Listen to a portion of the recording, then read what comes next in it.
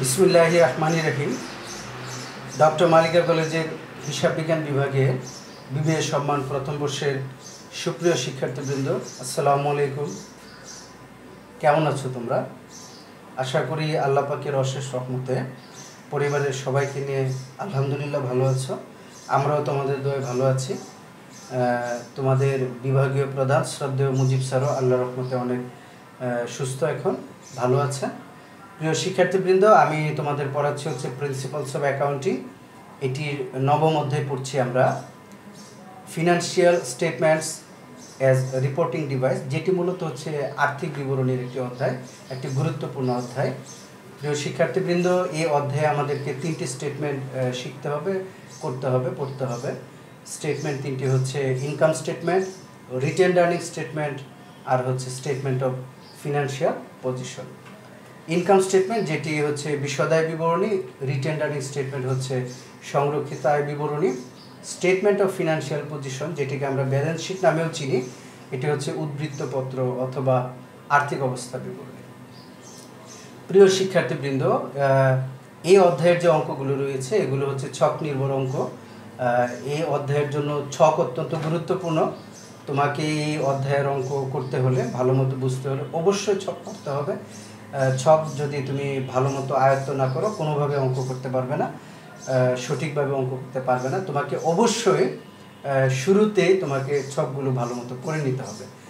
শিক্ষার্থীবৃন্দ, আমি তোমাদের বলেছিলাম যে বাসায় একটু ছক দেখার জন্য। আমি অঙ্কে যেতে চাচ্ছি। আজকে আমি ইনকাম স্টেটমেন্ট দেখাবো, তারপর তোমরাই বলবে যে রিটেনড earning statement R statement of financial position এই দুইটি ছক আলোচনা করে দিতে হবে কিনা। যদি না লাগে তাহলে আমি সরাসরি অঙ্কে যেতে চাই। তোমরা অবশ্যই আমাকে সেটি কমেন্টে জানাবে অথবা ইনবক্সে জানাবে। অঙ্কে গেলে ভালো হয়, আমরা একটু দ্রুত আগাতে পারি। প্রিয় শিক্ষার্থীবৃন্দ, আমি যেহেতু ইনকাম স্টেটমেন্টটি শুরু করেছিলাম, আমি তারপরে বলেছিলাম তোমাদেরকে যে আমাকে জানাও যে বাকি ছকটুকু আমি দেখাবো কিনা। অত্যন্ত দুঃখের সাথে জানাচ্ছি তোমরা কেউ রেসপন্স করোনি। আমি জানি না তোমরা সেই ক্লাসগুলো, ভিডিওগুলো দেখছো কিনা। প্রিয় শিক্ষার্থীবৃন্দ, আমি ইনকাম স্টেটমেন্টের গত ক্লাসে গ্রস প্রফিট পর্যন্ত তোমাদের দেখিয়েছিলাম, আলোচনা করেছিলাম। আমি আজকে এর পর থেকে দেখাবো। আমি ছকটি আলোচনা করে দেবো এবং কিছু কৌশল তোমাদের শেখানোর চেষ্টা করব, যাতে তোমরা সহজে এটি আয়ত্তে আনতে পারো এবং সহজে জিনিসগুলো বুঝতে পারো। প্রিয় শিক্ষার্থীবৃন্দ, গত ক্লাসে আমরা গ্রস প্রফিট পর্যন্ত বের করেছিলাম। আমি সংক্ষেপে একটু পূর্বের আলোচনাটি আবার একটু উল্লেখ করছি। আমাদেরকে গ্রস প্রফিট বের করতে হলে আমাদেরকে যেটি করতে হবে সেটি হচ্ছে নেট সেলস থেকে আমাদেরকে কস্ট অফ গুডস সোল্ড বাদ দিতে হবে। আমরা প্রথমে নেট সেলস নির্ণয় করব। নেট সেলস নির্ণয় করার নিয়ম হচ্ছে গ্রস সেলসের সাথে কিছু দফা যোগ হবে, কিছু দফা বিয়োগ হবে। সেগুলো রেওয়া মিলেও থাকতে পারে, সেগুলো সমন্বয়েও থাকতে পারে। যেগুলো যোগ করার যোগ করব, যেগুলো বিয়োগ করার বিয়োগ করব। যেমন ট্রায়াল ব্যালেন্স বা রেওয়া মিলের দুইটি দফা সবসময় বিয়োগ হয়। একটি হচ্ছে সেলস ডিসকাউন্ট আর একটি হচ্ছে সেলস রিটার্ন। সমন্বয়ের অনেক কিছু যোগ বিয়োগ হতে পারে, আনরেকর্ডেড সেলস, তারপর হচ্ছে সেলস অন অ্যাকাউন্ট, এগুলো যোগ হবে। আর যদি অ্যাডজাস্টমেন্ট বা সমন্বয়ে সেলস রিটার্ন থাকে সেটি বিয়োগ হবে। মুনাফাবিহীন বিক্রয় যদি থাকে সেটি আমরা বিক্রয় থেকেও বাদ দিই, ক্রয় থেকেও বাদ দিই। সহজ কথা হচ্ছে যে আমরা গ্রস সেলস বা বিক্রয়ের সাথে যেগুলো যোগ করার যোগ করব, যেগুলো বিয়োগ করার বিয়োগ করব। তাহলে আমরা পাবো হচ্ছে নেট সেলস। এটি থেকে আমরা বাদ দিব হচ্ছে কস্ট অফ গুডস সোল্ড। প্রথমে আমাদেরকে কস্ট অফ গুডস সোল্ড নির্ণয় করতে হবে। এটা অত্যন্ত সহজ। কস্ট অফ গুডস সোল্ডে কোন কোন দফাগুলো আসবে অত্যন্ত সহজে তোমরা সেটি মনে রাখবে। ক্রয় এবং ক্রয় সংক্রান্ত অন্যান্য প্রত্যক্ষ খরচ, যেমন তোমরা প্রারম্ভিক মজুদ পণ্য দিয়ে শুরু করবে, ওপেনিং ইনভেন্টরি, এর সাথে নিট পারচেজ যোগ হবে। নিট পারচেজ আমরা কিভাবে পাবো? আমরা পারচেজের সাথে যেগুলো যোগ করব, যেগুলো বিয়োগ করব। এটা নিট সেলস বের করার মতোই। ট্রায়াল ব্যালেন্স থেকে দুইটি দফা বিয়োগ যায়, পারচেজ ডিসকাউন্ট এবং পারচেজ রিটার্ন। আর সমন্বয়ের বেশ কিছু দফা যোগ হয় এবং বিয়োগ হয়। আনরেকর্ডেড পারচেজ অন অ্যাকাউন্ট, এগুলো যোগ হবে। পারচেজ রিটার্ন অথবা মুনাফাবিহীন ক্রয় যদি থাকে সেগুলো আমরা বাদ দিব। তো যাই হোক, যেগুলো যোগ করার সেগুলো যোগ করব, যেগুলো বিয়োগ করার বিয়োগ করব। অনেক সময় বিনামূল্যে পণ্য বিতরণ থাকে, সেটিও ক্রয় থেকে বাদ দিতে হয়। সমাপনী মজুত পণ্য কিছু অংশ যদি আগুনে বিনষ্ট হয় সেটি আমরা ক্রয় থেকে বাদ দিতে পারি। বিক্রয়যোগ্য পণ্যের ব্যয় cost of goods available for sale, সেখান থেকেও বাদ দেওয়া যায়। প্রিয় শিক্ষার্থীবৃন্দ, আমরা নিট পারচেজ বের করে নেব। এর সাথে ক্রয় সংক্রান্ত অন্যান্য প্রত্যক্ষ খরচ যেমন wages expense, import duty, doc charge, এটি ম্যানুফ্যাকচারিং কোম্পানি হলে depreciation on plant and machinery সেটি এখানে আসবে, আদারওয়াইজ আসবে না। তো এগুলো আমরা যোগ করব, যোগ করলে আমরা পাবো cost of goods available for sale. এটি থেকে আমরা এন্ডিং ইনভেন্টরি বা ক্লোজিং ইনভেন্টরি বাদ দিব, তাহলে আমরা পাবো হচ্ছে cost of goods sold. NEET sales থেকে আমরা কস্ট অফ গুডস সোল্ড বাদ দিব, তাহলে আমরা পাবো গ্রস প্রফিট। গ্রস প্রফিটের পরে কিছু পরোক্ষ পরিচালন আয় থাকে, যেগুলো থাকলে আমরা যোগ করব। যেমন ধরো বাট্টা প্রাপ্তি, কমিশন প্রাপ্তি, চালানি কারবারে মুনাফা, commission received, discount received, profit on goods sent on consignment, এগুলো যদি থাকে আমরা যোগ করব। সেই অংশটি আর দেখালাম না, এর বেশিরভাগ অঙ্ক এগুলো থাকে না, এগুলো থাকলে আমরা যোগ করব। এরপর আমরা যেটি করব, আমরা গত ক্লাস পর্যন্ত গ্রস প্রফিট আলোচনা করেছিলাম, আজকে আমরা বাকি অংশটুকু দেখব, আলোচনা করব। এই গ্রস প্রফিট থেকে আমাদের লেস করতে হবে অপারেটিং এক্সপেন্স। অপারেটিং এক্সপেন্স পরিচালন ব্যয়। অপারেটিং এক্সপেন্স বা পরিচালন ব্যয় কি? একটি ব্যবসায়িক প্রতিষ্ঠান পরিচালনা করতে গিয়ে তার স্বাভাবিক কার্যগুলো থেকে যে সমস্ত ব্যয় উদ্ভূত হয় এগুলোই হচ্ছে পরিচালন ব্যয়, যেখানে কোনো আর্থিক ব্যয় থাকবে না। যেমন ভাড়া বেতন, বীমা প্রিমিয়াম, অবচয়, এগুলো হচ্ছে একটা ব্যবসা প্রতিষ্ঠান যদি তুমি স্বাভাবিকভাবে পরিচালনা করো, স্বাভাবিক কার্যকলাপ থেকে এই সমস্ত ব্যয়গুলো উদ্ভূত হয়, মনিহারি খরচ এগুলো। কিন্তু ঋণের সুদ, ব্যাংক জমাতিরিক্তের সুদ, উপভাড়া থেকে ভাড়া প্রাপ্তি, শিক্ষানবিশ সালামি, এগুলো আসলে ব্যবসায় কোনো স্বাভাবিক কার্যকলাপ থেকে উদ্ভূত ব্যয় বা আয় না, এগুলো হচ্ছে আর্থিক আয় বা ব্যয়, এজন্য এগুলো এখানে আসবে না। প্রিয় শিক্ষার্থীবৃন্দ, তো এই অপারেটিং এক্সপেন্সটিকে আবার আমরা দুইটি ভাগে ভাগ করে উপস্থাপন করি। একটি হচ্ছে সেলিং অ্যান্ড ডিস্ট্রিবিউশন এক্সপেন্স, আর আরেকটি হচ্ছে অফিস অ্যান্ড অ্যাডমিনিস্ট্রেটিভ এক্সপেন্স। এই দুইটি ভাগে আমাদেরকে ভাগ করে লিপিবদ্ধ করতে হবে। শিক্ষার্থীবৃন্দ, একটি কথা অবশ্যই খেয়াল রাখবে যে ইনকাম স্টেটমেন্টে শুধুমাত্র আয়বাচক এবং ব্যয়বাচক হিসাবগুলো লিপিবদ্ধ হবে। হ্যাঁ, এখানে অনেক সময় কোনো সম্পদ বা দায় এখান থেকে বিয়োগ হতে পারে যদি কোনো আয় বা ব্যয়ের মধ্যে কোনো সম্পদ বা দায় অন্তর্ভুক্ত থাকে, তাহলে সেটি আমরা এখানে বিয়োগ করে দেখাবো। বাট অ্যাকচুয়ালি লিপিবদ্ধ হবে শুধুমাত্র আয়বাচক হিসাব এবং ব্যয়বাচক হিসাবগুলো। আমাদের ইনকাম স্টেটমেন্টে আয়বাচক হিসাব এবং ব্যয়বাচক হিসাব, এই দুই প্রকার হিসাবের বাইরে কোনো হিসাব এখানে আসবে না। প্রিয় শিক্ষার্থীবৃন্দ, হ্যাঁ, সম্পত্তিবাচক, দায়বাচক, স্বত্বাধিকারবাচক হিসাবগুলো আসতে পারে। কিভাবে আসবে? এগুলো হয় কোনো আয়বাচক হিসাব, নয়তো কোনো ব্যয়বাচক হিসাব থেকে আমাদের বাদ দিয়ে দেখানো লাগতে পারে, কিন্তু মূলত এখানে আয়বাচক এবং ব্যয়বাচক হিসাবগুলো আমরা লিপিবদ্ধ করব। ইনকাম স্টেটমেন্টের মূল থিমটা হচ্ছে মোট আয় থেকে আমরা মোট ব্যয় বাদ দিব। যদি ব্যয় থেকে আয় বেশি হয় তাহলে নিট প্রফিট, আর যদি আয় থেকে ব্যয় বেশি হয় তাহলে সেটা হবে নিট লস। তো এটি আমরা যখন সিঙ্গেল স্টেপ ইনকাম স্টেটমেন্ট করি, এক ধাপ বিশিষ্ট বিশদায় বিবরণী, তখন আমরা একই জায়গায় সমস্ত আয়গুলো লিপিবদ্ধ করি, মোট আয় নির্ণয় করি, তারপর সমস্ত ব্যয়গুলো এক জায়গায় লিপিবদ্ধ করি, মোট ব্যয় নির্ণয় করি। মোট আয় থেকে আমরা মোট ব্যয় বাদ দিই, তাহলে আমরা হয় নিট প্রফিট পাই অথবা নিট লস পাই। এই মাল্টিপল স্টেপ ইনকাম স্টেটমেন্টে মূলত আমরা এই একই কাজটি করি। এইখানেও আমরা আয় থেকে ব্যয়গুলো বাদ দিই, তবে সেটি কতগুলো ভাগে বিভক্ত করে, শ্রেণী বিন্যাস করে, কতগুলো ধাপে আমরা সাজিয়ে লিখি। এই জন্য এটিকে বলা হয় মাল্টিপল স্টেপ বা বহুধাপ বিশিষ্ট বিশদায় বিবরণী। প্রিয় শিক্ষার্থীবৃন্দ, তাহলে আমাদের এখানে আসবে হচ্ছে শুধুমাত্র আয়বাচক হিসাবগুলো এবং ব্যয়বাচক হিসাবগুলো। আমরা ছকের শেষে আমি দু একটি কথা বলবো কিভাবে তোমরা সহজে কোন দফাগুলো কোন জায়গায় যাবে সেটি যেন তোমরা সহজে নির্ণয় করতে পারো। তাহলে আমরা অপারেটিং এক্সপেন্সগুলোকে দুইটি ভাগে ভাগ করব, সেলিং এবং অফিসিয়াল অ্যাডমিনিস্ট্রেটিভ এক্সপেন্স। আমরা প্রথমে জেনে নিব সেলিং এক্সপেন্স কী কী আসবে। সেলিং অ্যান্ড ডিস্ট্রিবিউশন এক্সপেন্স, বিক্রয় এবং বিতরণ ব্যয়। কোনগুলো? যে সমস্ত ব্যয় পণ্য বিক্রয় করতে গিয়ে বা পণ্য বিতরণ করতে গিয়ে সেটা কাস্টমার অথবা রিটেলার বা এনি আদার পার্টির কাছে আমরা পৌঁছে দিতে গিয়ে আমাদের যে ব্যয়গুলো সংগঠিত হয় ওগুলি হচ্ছে আমাদের সেলিং অ্যান্ড ডিস্ট্রিবিউশন এক্সপেন্স। আমরা কিভাবে চিনব, কিভাবে বুঝবো যে কোনগুলো সেলিং অ্যান্ড ডিস্ট্রিবিউশন এক্সপেন্স? একটু খেয়াল করো, কোনো এক্সপেন্সের সাথে যদি সেলস কথাটা থাকে, কোনো এক্সপেন্সের সাথে যদি ট্রাভেল কথাটা থাকে, কোনো এক্সপেন্সের সাথে যদি ডেলিভারি কথাটা থাকে, কোনো এক্সপেন্সের সাথে যদি স্টোর কথাটা থাকে, কোনো এক্সপেন্সের সাথে যদি শোরুম কথাটা থাকে, কোনো এক্সপেন্সের সাথে যদি প্যাকিং কথাটা থাকে। আমি 6টি ওয়ার্ড বলেছি, একটু খেয়াল করো, তোমরা একটু নোট করে রাখো সহজে শেখার জন্য।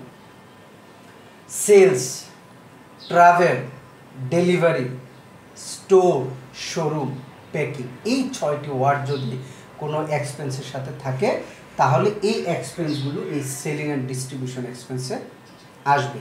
এছাড়াও তোমার কোনো এক্সপেন্স দেখে যদি মনে হয় যে এটি বিক্রয় সংক্রান্ত ব্যয় বা বিতরণ সংক্রান্ত, পণ্য বিতরণ সংক্রান্ত ব্যয়, তাহলেও এটি সেলিং এক্সপেন্স আসবে। আমি অল্প কয়েকটি দফা এখানে দিয়েছি জায়গা সংকুলনের কথা চিন্তা করে, কিন্তু এখানে আরও অনেক দফা আসবে। যেমন দেখো, আমি সেলিং এক্সপেন্সে কী কী দিয়েছি: sales salaries, sales commission, showroom rent, travelling expense. আমি কিছু দফার কথা বলি যেগুলো আসতে পারে, যেমন ধরো sales salaries, সেলসম্যানস salaries, sales managers salaries, তারপরে আসতে পারে travelling expense, delivery expense, showroom rent, showroom electricity, তারপরে আসতে পারে স্টোর সাপ্লাইজ, তারপরে আসতে পারে প্যাকিং এক্সপেন্স।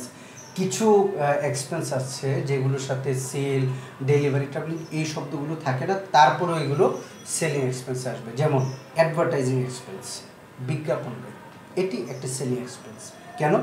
কারণ বিজ্ঞাপন দেওয়া হয় পণ্যের বিক্রয় বৃদ্ধির উদ্দেশ্যে, এই জন্য এটি সেলিং এক্সপেন্স। ব্যাড ডেপ্ট এক্সপেন্স, অনাদায়ী দেনা, এটি একটি সেলিং এক্সপেন্স। কারণ হচ্ছে অনাদায়ী দেনার উৎপত্তিটি হচ্ছে বাকিতে বিক্রয় থেকে। আমরা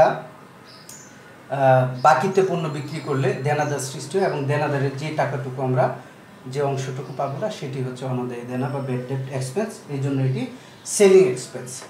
তাহলে প্রিয় শিক্ষার্থীবৃন্দ, আমরা কি জানতে পারলাম যে যে সমস্ত এক্সপেন্সের সাথে sell, travel, delivery, store, showroom, packing এই সমস্ত শব্দগুলো থাকবে, অথবা যে খরচটি দেখে আমাদের মনে হবে এটি বিক্রয় অথবা বিতরণ সংক্রান্ত, ওই খরচগুলো এই সেলিং এক্সপেন্সে আসবে। একটি কথা, ডেপ্রিসিয়েশন কোথায় যাবে? ডেপ্রিসিয়েশন কস্ট অফ গুডস সোল্ডও যেতে পারে, সেলিং এক্সপেন্সও যেতে পারে, অফিসের অ্যাডমিনিস্ট্রেটিভ এক্সপেন্সও যেতে পারে। এটি ডিপেন্ড করে তুমি কিসের উপর ডেপ্রিসিয়েশন ধরতেছো। তুমি যেই সম্পত্তির উপর ডেপ্রিসিয়েশন ধরতেছো এটি যদি ফ্যাক্টরিতে ইউজ হয় তাহলে সেটি কস্ট অফ গুডস সোল্ডে যাবে, তবে শর্ত থাকে এটি যদি ম্যানুফ্যাকচারিং কোম্পানি হয়, আর ম্যানুফ্যাকচারিং কোম্পানি হলেই সেটি ফ্যাক্টরিতে ইউজ হবে। তুমি যে অ্যাসেটটির উপর ডেপ্রিসিয়েশন ধরতেছ এটি যদি বিক্রয় ও বিতরণ কাজে ব্যবহৃত হয় তাহলে এটি সেলিং এক্সপেন্সে যাবে, ওই ডেপ্রিসিয়েশন। তুমি যে অ্যাসেটটির উপরে ডেপ্রিসিয়েশন ধরতেছ ওই অ্যাসেটটি যদি অফিসে ব্যবহৃত হয় তাহলে এটা ডেপ্রিসিয়েশনটুকু অফিসের অ্যাডমিনিস্ট্রেটিভ এক্সপেন্সে যাবে। যেমন ডেলিভারি ট্রাক, ডেলিভারি ভ্যান, এগুলোর উপর যদি তুমি ডেপ্রিসিয়েশন ধরো তাহলে সেটা যাবে হচ্ছে সেলিং এক্সপেন্সে, কারণ ডেলিভারি ভ্যান, ডেলিভারি ট্রাক এগুলো বিক্রয়ের কাজে ব্যবহৃত হয়। তুমি যদি অফিস ইকুইপমেন্ট, অফিস ফার্নিচার বা শুধু ফার্নিচার এগুলোর উপর যদি তুমি ডেপ্রিসিয়েশন ধরো তাহলে সেটি অফিস অ্যান্ড অ্যাডমিনিস্ট্রেটিভ এক্সপেন্সে যাবে, কারণ অফিস ফার্নিচার, শুধু ফার্নিচার, অফিস ইকুইপমেন্ট এগুলো অফিসে ব্যবহৃত। তুমি যদি প্লান্ট অ্যান্ড মেশিনারির উপর ডেপ্রিসিয়েশন ধরো সেটি যাবে কস্ট অফ গুডস সোল্ডে, কারণ সেটি কারখানায় ব্যবহৃত। তাহলে প্রিয় শিক্ষার্থীবৃন্দ, সেলিং এক্সপেন্সে কী কী যাবে আমরা সেটি শিখলাম। এবার চলো অফিস অ্যান্ড অ্যাডমিনিস্ট্রেটিভ এক্সপেন্স। এটি অনেক ভাস্ট বা বিস্তৃত।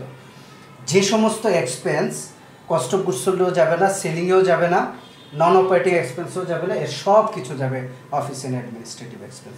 যে সমস্ত এক্সপেন্সের সাথে অফিস কথাটি থাকবে, যে সমস্ত এক্সপেন্সের সাথে অ্যাডমিনিস্ট্রেটিভ কথাটি থাকবে, যে সমস্ত এক্সপেন্সের সাথে জেনারেল শব্দটি থাকবে, যে সমস্ত এক্সপেন্স দেখে তোমার মনে হবে এটি অফিসে সংগঠিত হয়, অথবা যে এক্সপেন্সটি কোথাও যাবে না, মানে কস্ট অফ গুডস সোল্ডে যাবে না, সেলিং এক্সপেন্সে যাবে না, নন অপারেটিং এক্সপেন্সও যাবে না, ওই এক্সপেন্সগুলো যাবে হচ্ছে অফিস অ্যান্ড অ্যাডমিনিস্ট্রেটিভ এক্সপেন্সে। যেমন office salary, office rent, insurance premium, depreciation, depletion, amortisation, তারপরে হচ্ছে সাপ্লাইজ এক্সপেন্স, এই সমস্ত ব্যয়গুলো। কোনো শব্দের সাথে অফিস, অ্যাডমিনিস্ট্রেটিভ, জেনারেল এগুলো থাকলে যেমন যাবে, কোনোটা দেখে যদি তোমার মনে হয় সেটা সেই ব্যয়টি অফিসে সংগঠিত হয়, সেটিও এখানে যাবে। আর যে ব্যয়টি কোথাও যাবে না সেটি এখানে যাবে।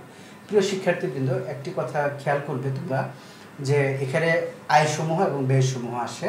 আয়সমূহ বসানো অত্যন্ত সহজ, কারণ একটি প্রশ্নে যত প্রকার আয় থাকবে, যে সমস্ত আয়গুলো থাকবে তিনটি জায়গায় যাবে। প্রথমে যাবে হচ্ছে বিক্রয়, এটি হচ্ছে প্রত্যক্ষ পরিচালন আয়, এটি সবার শুরুতেই বসবে। পরোক্ষ পরিচালন আয় তিনটি বলেছি, এটি বসবে হচ্ছে গ্রস প্রফিটের পরপর, আর বাকি সমস্ত আয় নন অপারেটিং ইনকাম। ব্যয়সমূহ যাবে ঠিক একই রকম, ব্যয়সমূহ তিনটি জায়গায় যাবে। কিছু যাবে কস্ট অফ গুডস সোল্ডে, কিছু যাবে অপারেটিং এক্সপেন্সে, এখানে অবশ্য দুইটি ভাগ, আমরা অ্যাকচুয়ালি চারটে জায়গায় যাবে এভাবে বলতে পারি, যে কিছু যাবে কস্ট অফ গুডস সোল্ডে, কিছু যাবে সেলিং এক্সপেন্সে, কিছু যাবে অফিস অ্যান্ড অ্যাডমিনিস্ট্রেটিভ এক্সপেন্সে, কিছু যাবে নন অপারেটিং এক্সপেন্সে। প্রিয় শিক্ষার্থীবৃন্দ, একটি কথা খেয়াল রাখবে, কস্ট অফ গুডস সোল্ডে অল্প কয়েকটি ব্যয়ের দফা যায় এবং নির্দিষ্ট কিছু ব্যয়ের দফা যায়। নন অপারেটিং এক্সপেন্সে হাতে গোনা কয়েকটি ব্যয়ের দফা বসে এবং নির্দিষ্ট কয়েকটি। আমি তোমাদেরকে বলবো কস্ট অফ গুডস সোল্ডে কোন কোন ব্যয়গুলো যায়, অলরেডি আমরা কয়েকবার আলোচনা করেছি, তোমাদের মুখস্থ হয়ে যাওয়ার কথা, এটি একটু ভালোভাবে দেখবে। নন অপারেটিং এক্সপেন্সে কোন আইটেমগুলো যায় ব্যয়ের, ওইগুলো একটু ভালো করে আয়ত্তে নিয়ে নেবে, কিছুটা মুখস্থ করে নেবে, তাহলে দেখবে তোমাদের জন্য কাজটি সহজ হয়ে যাবে। কস্ট অফ গুডস সোল্ডে হাতে কোনো 5-6টি আইটেম যায়, নন অপারেটিং এক্সপেন্সে হাতে কোনো 5-6টি আইটেম যায়, আর সেলিং এক্সপেন্স এবং অ্যাডমিনিস্ট্রেটিভ এক্সপেন্স এই দুইটি জায়গায় অসংখ্য দফা যেতে পারে। আমরা যদি কস্ট অফ গুডস সোল্ডে যে দফাগুলো যায় এগুলো ভালো মতো মেমোরাইজ করে ফেলি, নন অপারেটিং এক্সপেন্সে যে ব্যয়ের দফাগুলো যায় এইগুলো যদি আমরা একটু ভালো মতো মেমোরাইজ করে ফেলি, তাহলে যেটি হবে বাকি সমস্ত ব্যয়কে আমরা সেলিং এবং অফিস এই দুইটি জায়গায় আমরা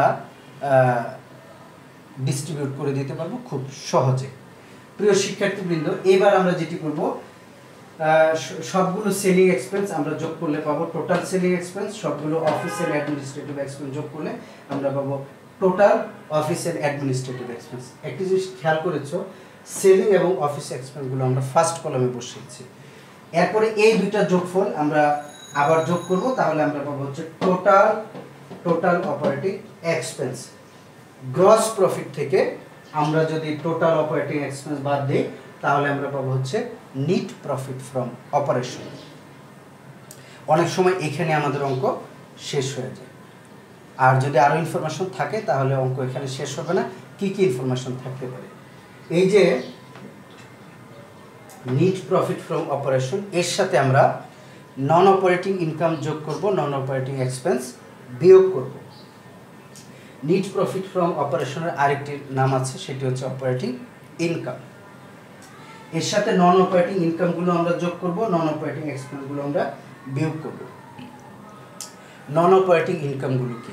নন অপারেটিং ইনকামের বাংলা হচ্ছে অপরিচালন আয়, যে সমস্ত আয় কারবারের স্বাভাবিক কার্যকলাপ হতে উদ্ভূত নয়, কারবারের ব্যবসায়িক কার্যকলাপ হতে উদ্ভূত নয়, এগুলো হচ্ছে নন অপারেটিং ইনকাম। যেমন profit on sell of asset, interest on investment, interest on notes receivable, interest on accounts receivable, bank interest, sub rent from rent, এগুলো হচ্ছে ভাড়াটিয়ার নিকট থেকে উপভাড়া প্রাপ্তি, এগুলো হচ্ছে আমাদের নন অপারেটিং ইনকাম। তোমাদের বইয়ের ছকে দেয়া আছে, একটু চোখ বুলিয়ে নেবে। নন অপারেটিং এক্সপেন্সগুলো হচ্ছে interest on bank overdraft, interest on borrowed capital, loss on sell of assets, accidental loss, এগুলো। তাহলে আমরা যেটি করব সেটি হচ্ছে অপারেটিং ইনকাম, অপারেটিং ইনকামের সাথে নন অপারেটিং ইনকামগুলো যোগ করব এবং নন অপারেটিং এক্সপেন্সগুলো আমরা বিয়োগ করব, তাহলে আমরা পাবো হচ্ছে নেট প্রফিট। প্রিয় শিক্ষার্থীবৃন্দ, আমরা ওভারঅল একটু আলোচনা করি। আমরা নেট সেলস থেকে আমরা কস্ট অফ গুডস সোল্ড বাদ দিব, তাহলে আমরা পাবো হচ্ছে গ্রস প্রফিট। গ্রস প্রফিট থেকে আমরা অপারেটিং এক্সপেন্স বাদ দিব। অপারেটিং এক্সপেন্সটিকে আমরা দুই ভাগে ভাগ করে নিব, selling expense R office and administrative expense.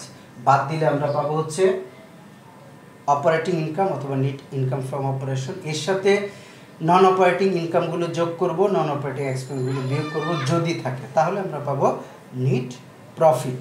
এখানে আরেকটি কথা আছে, আমাদের যদি প্রশ্নের টেক্সট থাকে তাহলে এই নেট প্রফিটের নাম হবে নেট প্রফিট বিফোর ট্যাক্স। এ থেকে আমরা ট্যাক্স বাদ দিলে আমরা পাবো নেট প্রফিট আফটার ট্যাক্স। প্রিয় শিক্ষার্থীবৃন্দ, তোমাদের বইয়ের ছকটি দেওয়া আছে, আমি আলোচনা করে দিলাম। তোমরা একটু ভালো মতো ছকটি দেখো, ভালো মতো ছকটি পড়ো, আমরা যেন অঙ্কে চলে যেতে পারি, ভালো মতো অঙ্ক করতে পারি। প্রিয় শিক্ষার্থীবৃন্দ, আজ এ পর্যন্তই থাকবে। আগামী ক্লাসে ইনশাল্লাহ দেখা হবে। ভালো থাকো তোমরা, অনেক ভালো থাকো, দোয়া করি আমাদের জন্য দোয়া রাখবে। আল্লাহ হাফেজ, আসসালামু আলাইকুম।